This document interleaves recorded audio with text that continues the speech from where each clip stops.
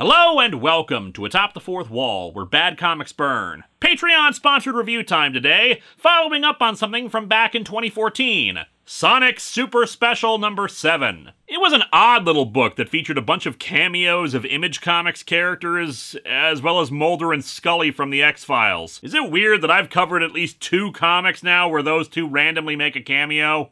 But yeah, the story was about a character named Particle who traveled from the future, or another dimension or something, to steal the Master Chaos Emerald for an evil villain who apparently would be important to Knuckles later, according to him. He also was never given a name in the book, and the Image characters barely interacted with the Sonic characters, to the point where Spawn was just randomly standing in an alley and then left. Truly the wisest to emerge from all the early Image characters. As I have pointed out several times now, I am not a reader of Sonic comics, and my enjoyment of the fastest thing alive is more just from, like, the Sega Genesis games. As such, I just figured that Particle and Beardo Von Dorcas were characters from the Sonic comic, probably premiering there, but getting a bigger role in later issues. And thus Sonic fans were happy to point out, nope! Sonic Super Special number 7 is actually a backdoor pilot to writer and artist Ken Penders' own original series, The Lost Ones. Some of you may be expecting me to go into some long, detailed history of Ken Penders, but I honestly feel like there's no point. Most people who are Sonic Comics fans already are well aware of his deal by now, given his actions ended up completely screwing over the Sonic comics and forcing them into massive reboots that'd make DC envious in how much they had to expunge of their history. And if you're not aware of Ken Penders, well... Let me explain. No, there is too much. Let me sum up. Ken Penders was a longtime writer and artist on the Archie Sonic the Hedgehog comics and created a significant amount of lore and backstory, particularly for Knuckles the Echidna, his race, and his family. And then he sued Archie Comics and claimed that all of that belonged to him. As I said in the review that this is a follow-up of, normally he would have no case because this kind of licensed comic is a work-for-hire thing, but due to Archie's own incompetence, particularly from their legal team, they couldn't actually produce the original contract that outlined this, and consequently he ended up owning the rights to a bunch of Sonic spin-off characters from one comic series that he ended up destroying, preventing even reprints of this material because there's no way in hell Sega would pay this guy for the rights to reprint the material. He has claimed for a long time that he will continue the story he had been working on in Sonic Comics under a new title and, well, with this artwork, but the series is quickly becoming the Duke Nukem Forever of comic stories. Overhyped for it, constant revisions and new ideas, and a development hell time period that strains credibility over if any actual work is being done. Maybe it'll be released like that game eventually was, but like Duke Nukem Forever, will anyone care when it does? And will it have been even worth the wait? If you want more details of everything that went down with Ken, I'd recommend the video Comic Drake put out about it. Although, let's be fair, you've probably already seen it because he is much more popular than me. And if you want any more details about the stuff Ken Penders was doing in the comics, then I'd recommend the Thanks Ken Penders Tumblr. But again, we're not actually talking about any of the Sonic stuff today. We're here to talk about his wholly original material, and if that's any good. Shockingly, this book came out 2 years after the Sonic Super Special, so I'm confused how there wasn't a legal issue earlier. In 1998, I'd imagine any characters introduced in the book would belong to Sega because of the work-for-hire contract, and thus he couldn't use them in anything else unless they had premiered elsewhere first. Although maybe Sega just didn't care about these characters enough to even bother. He also apparently had ambitions to turn this into a movie. He even made a concept trailer for it, which, yeah, that's something, certainly. Yeah, sure, best-selling, totally. Not even breaking the top 200 is best-selling now. So let's dig into Ken Penders' The Lost Ones and see if it deserved to have something more than just this one-shot.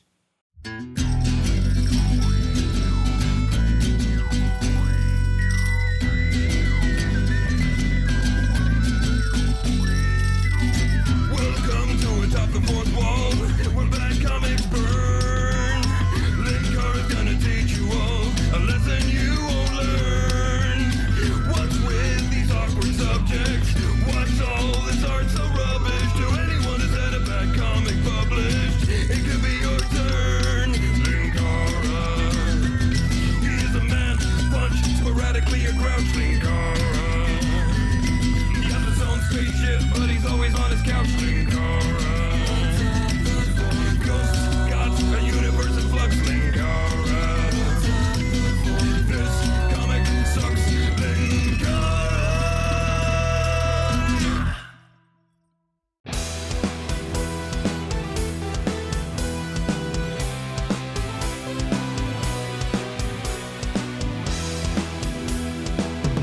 The cover's okay, though a little busy in weird ways. The central image features a woman being hunted from the perspective of what seems to be a cyborg or a Terminator or something, but to properly frame the robot text, they compress the visual down to just a rectangle that's at a Dutch angle. It's kind of unusual, but not terrible.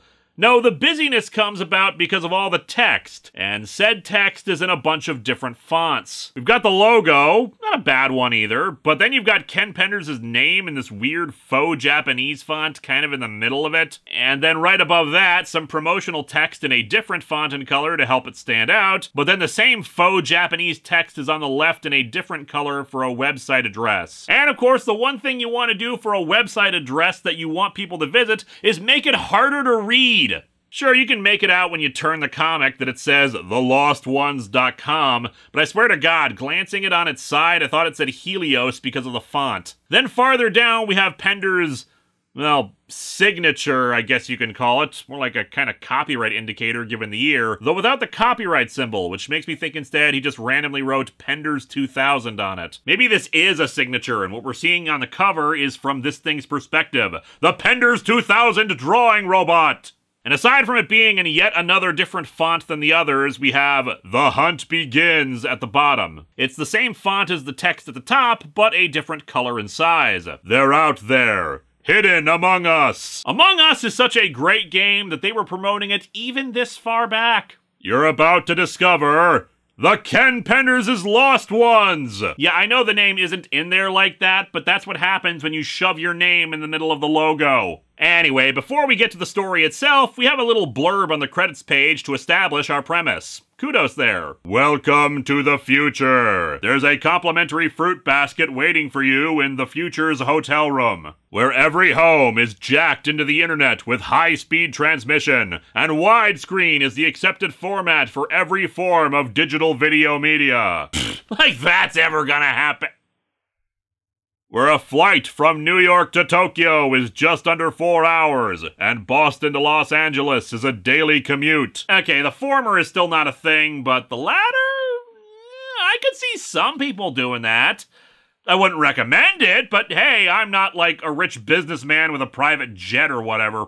Where the beaches along the Great Lakes are far more valuable waterfront property than the ocean fronts of either coastline, by virtue of the abundance of fresh water versus the lack thereof. I mean, I've been telling all my friends to move to Minnesota for years now, so this is starting to look like our old future. Where there are only two kinds of people, those that matter and everyone else. And that's really the attitude of people who would have a commute from Boston to Los Angeles. Or to put it another way, there's the lost ones, and then there's you. So, I matter?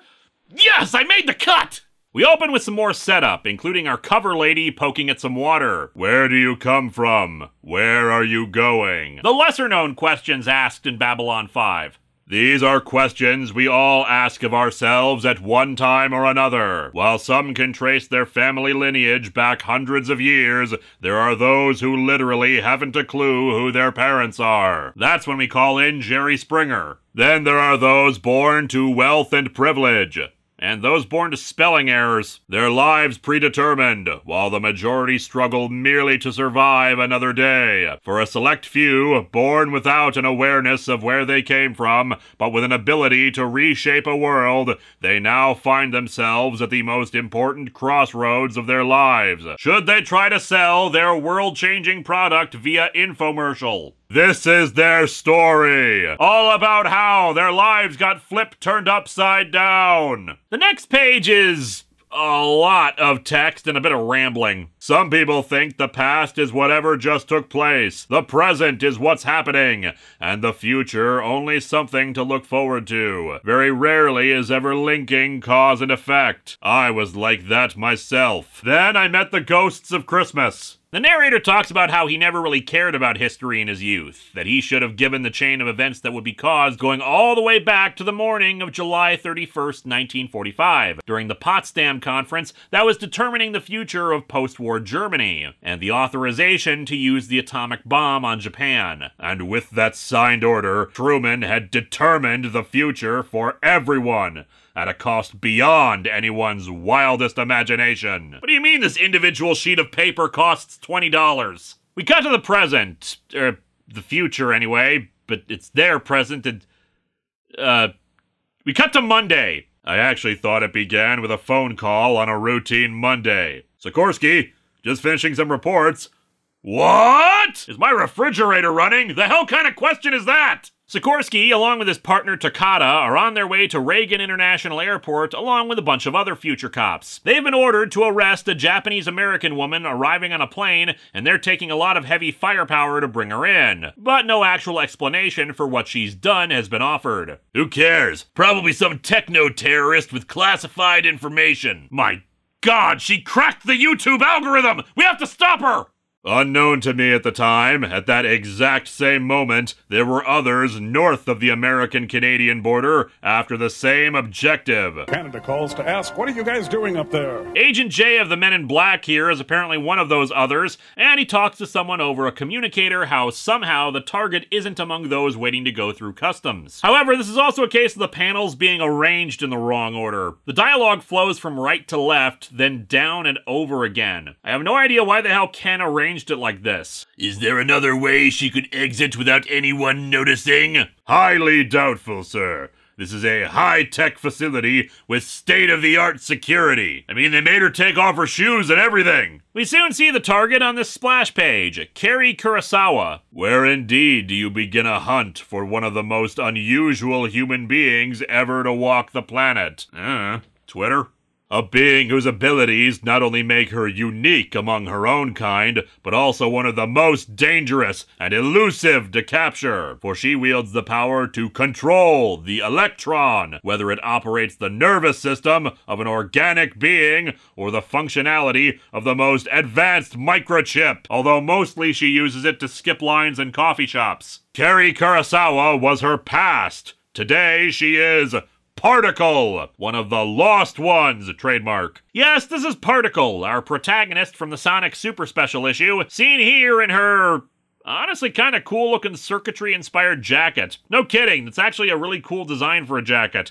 No doubt to look futuristic, but just honestly spiffy. The narration says she just wants the freedom to live her life like anybody else. The dogs are already out for me, but this is one fox who won't easily be caught. Yeah, just look at those two neat little smartwatches she's got on her. She'll be fine.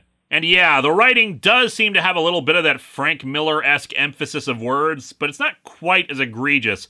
Usually for things that should get emphasis, though it still seems a bit awkward at times. She heads to the airport parking garage and uses her powers to steal a car, hoping she'll be able to reach the Canadian-American border in a couple of hours before the car is reported stolen. We see a jet of the future and it looks weird, like the wings are actually serving as landing wheels and there are tiny wings up near the front along with huge jets on a very thin-looking tail fin. Somehow, I doubt this design, even with future tech, is something that could fly. Takata and Sikorsky are revealed to be FBI agents and show a picture of Particle to the flight attendant on the plane, but she says nobody who looks like that was on it. They ask to see a passenger manifest, and we cut to another flashback of 1945, where the flight crew is told about the atomic bomb they're going to be dropping. It is the most destructive weapon ever produced! We think it will knock out everything within a 3-mile radius. So for the love of God, can you please stop daring each other to kick it? Now, if someone will please dim the lights. Sorry, sir, the film is getting chewed up in the sprockets. Well, we were gonna show you a comedy movie before you slaughtered thousands of people, just to lighten the mood a bit, but Gary over there keeps getting butterfingers. But yeah, after telling the crew of the effects of the explosion itself and swearing them to secrecy, we cut back to Particle as she arrives at the border. My birth certificate may state I'm an American, but driving a car with Canadian plates is still going to arouse some questions. Like, where are my poutines and Timbits? Or why can I still go to Toys R Us? Fortunately, I have an edge. Please state your citizenship. American. Wow, American? Go on through. She shows him her identity card. Hayaku. Hayaku! Hayaku means hurry up in Japanese. Particle likes to pepper some of her thoughts and word balloons with random Japanese words, something Penders explained in the back pages of the comic, that it's to show that despite being American, she grew up in Japan and thus will sometimes lapse into thinking or saying Japanese in stressful situations. Fair enough, but it feels kind of unnecessary when your audience is primarily English speaking anyway, and you don't even supply a translation until the aforementioned back pages, where you have to read through a lot of stuff before even getting to that translation. Admittedly though, it is better to do it like this than to have the translation right next to it, since it avoids an all according to Keikaku situation, wherein you wonder why they even bothered to do it at all. Keikaku means plan. She did some reprogramming to her identity card that registers her under a different name. The customs officer asks her about the car, which she just explains belongs to her uncle and she's borrowing it while hers is in the shop. He buys it and lets her go, though she thinks she's not entirely in the clear yet because lots of people are still after her. We cut over to FBI headquarters, where Sikorsky and Takada are being debriefed by their superior about how they were unable to find Particle, to the point where nobody on the plane had even seen her. We've also got another bad case of word balloon formatting. It moves from left to right, but we follow the word balloons up and then down and to the left for the rest. It's shockingly amateurish for someone who'd been in the industry for so long. Anyway, Takada is dismissed, but Sikorsky is told to stay. Something weird was going on, and I could tell from Takada's expression he felt the same thing. I was then recruited to be the FBI's new mascot character, Fetty the Federal Agent. Sikorsky is given new orders to head to Buffalo, New York, but isn't given any details about what exactly he's investigating. Apparently, a higher authority believes something in Buffalo, New York is of sufficient importance to warrant sending an agent. Turns out her boss was just really confused about New York-style pizza. As I walked out of that room, I couldn't help but wonder about the other poor souls in history who were given orders of dubious merit from their government. We then cut back to 1945 and the flight crew for the Enola Gay. Oh, yeah, getting vague orders from your superiors is totally comparable to the guys who dropped an atomic bomb on people, Sikorsky. Truly kindred spirits here. The base chaplain meets with Colonel Tibbets to offer them a prayer before they fly out, though the colonel thinks that God won't be giving his blessing for what they're about to do, though he'll worry about his conscience later. I've known you too long to believe that, Paul. I also know that you kept your men in the dark about this mission, so they wouldn't have the chance to contemplate their actions. So I looked this up, and indeed, Paul Tibbets Jr. was the aircraft captain of the Enola Gay, which dropped the atomic bomb on Hiroshima. And from what I could tell, he had absolutely no real regrets about it. He apparently said he slept with a clear conscience the rest of his life, and while he may have had a few emotional misgivings, that he believed that it was the best way to end the killing as quickly as possible. He even apparently got mad that the Smithsonian's 50th anniversary exhibition of the Enola Gay focused on the deaths of Japanese civilians. Regardless of your feelings about the bombing itself, it seems kinda iffy for the comic to present a real-life historical figure who was still alive at the time the comic was published, and try to present him as tortured about it, when by all accounts, he didn't seem to be. Colonel, do you know why God created the devil? Because God hates Spider-Man's marriage too. Because the Almighty knew he needed someone to do the dirty work in order to protect his children. I must have missed that part of Ecclesiastes. We cut over to Buffalo, New York, where Particle is arriving in the stolen car. Okay, obviously I was mistaken. I was under the impression she was crossing from America into Canada, not the other way around, because of the establishing stuff in the airport. She was fleeing from an airport just like the agents were searching through one. I figured she used, like, her electron powers to scramble people's memories of her being on the plane, but it looks like she wasn't actually there. It's kind of the problem when you don't differentiate the two locations at all. She arrives at a house and thinks some Japanese, which Penders translated in the back as, "I really don't belong here," or "I don't think I should be here." But I ran it through Google Translate, and aside from generally screwing up the anglicized spelling a bit, it actually translated as, "I should be here." So I guess there's some debate in her head right now about whether she should be there or not. Although I bet there'd be a lot less confusion on my part about it if he had just written it in English. She says she hasn't been here since she was 4 and thus has no emotional connection to it beyond it being where she was born. But enough of that, inside the house is a cyborg, 9 as he's called, and he says she may be the one they're looking for. He's working for Romulan Beard Guy, the villain from the Sonic Super Special. And I'm not just calling him a Romulan because of the pointy ears, but because his speech balloons are using a Star Trek font. He orders 9 to keep an eye on her, and I guess does more than that since she goes up to the house, which is locked with a key card reader like it was a hotel, enters, and he comes downstairs and we see that someone screamed. It wasn't because of 9, she just really hated the decor. She wanted to be held again.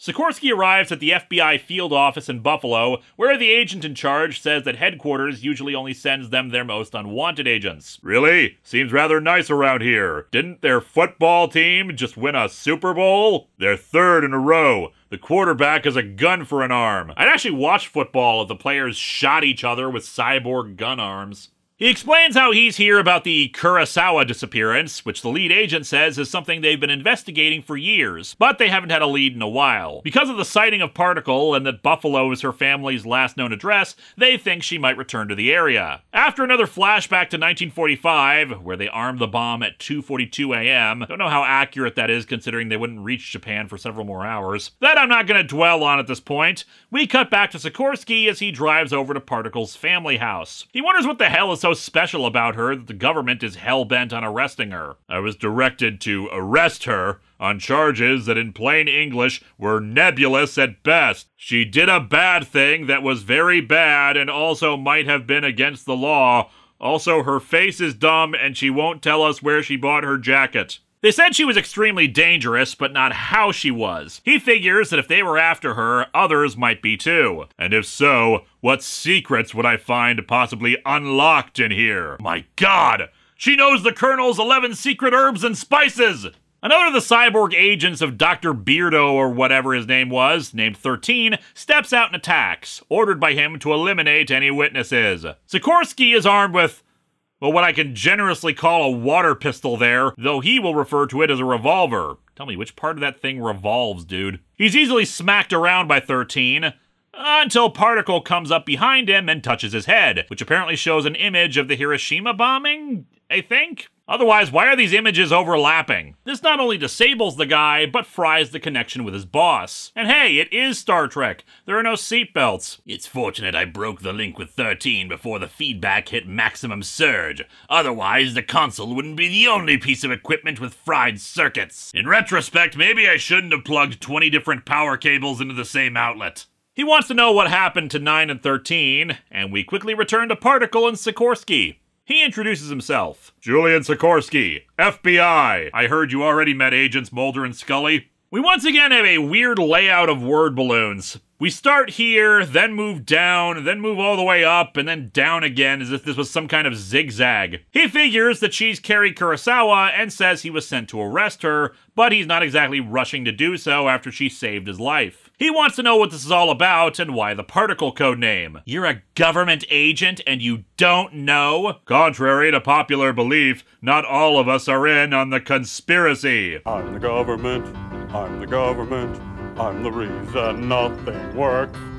He puts away his gun as a sign of trust, and she explains that ever since she was a little girl, she's had these abilities and people have been chasing her. Her mother took her sister and went off with her while she's been separated from her father for over 2 years. Though it is kind of weird that if this flashback panel is to be believed, she apparently aged up by 10 years in 2 years. Anyway, she says she's been looking for her family ever since the separation. She asks what happens now, and he decides to let her go. You better get going. I have to call in the medics for our friend here. Not for the injuries, mind you. I can just tell that he has food poisoning. She mentions the other one that she apparently knocked out upstairs, explaining that she's never killed anyone even in self-defense. I should have handed in my resignation right then and there. Although no one else would have seen it because I'm the only one in the house. My assignment was to take Kerry Kurosawa into custody, and I let her go just like that. How could I justify my actions? You could lie, I guess. Say you heard a noise, went in to investigate, and managed to knock out the two yourself, or found them knocked out already.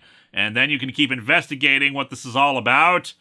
Just a thought, I guess. There were too many questions and not enough answers. For example, if we're in the future, why haven't Arby's potato cakes been restored yet? Where's the outrage? And so our comic ends with Sikorsky realizing that he forgot to even ask if she had any leads on her family or if she knew who the people after her even were. Maybe someday I'd find out.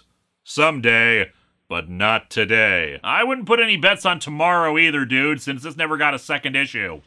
This comic is okay for the most part, but it's got some surprisingly sloppy parts to it. The most obvious, of course, being how many times word balloons have not been placed in a natural reading order. It's just weird that that happens so often. I can understand maybe the layout giving trouble in a single page for how to put the word balloons in natural spots, but it was like 4 or 5 times. In addition, some pages have a lot of exposition text on them. Not insanely so, but you normally want to reduce this many lines of text in one box, spread it out, and really emphasize the important lines, but here it's all exposition. Otherwise, the artwork is mostly fine. Nothing too egregious, but nothing all that interesting either. The writing is certainly not the worst I've seen, and it's not a terrible starting point for a plot. Of course, some of the weird meandering, like why all the 1945 stuff, would have probably made more sense if we had gotten more issues, but as it stands, it's just this weird tangent we keep going back to for no adequately explained reason. What's also weird is that this seems like a prequel to the Sonic stuff, since in that, Particle finds and recovers her sister. This is not a terrible book, but it's not anything great. Maybe if it had gone on, we'd have had a classic. As it is, it's just kind of meh. Next time, the Patreon-sponsored extravaganza continues with some alternate possibilities to how things could have played out